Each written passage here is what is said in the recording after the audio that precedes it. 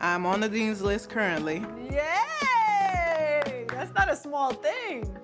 Today on Coach Convos, we're hitting the books and talking about education.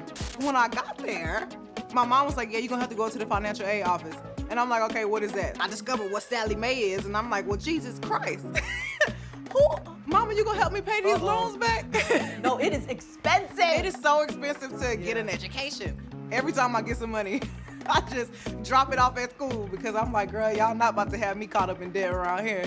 What is it gonna mean to you when you finally have that degree? Like, what is that gonna represent for you? I'm literally gonna burst out crying. Like, I might even faint.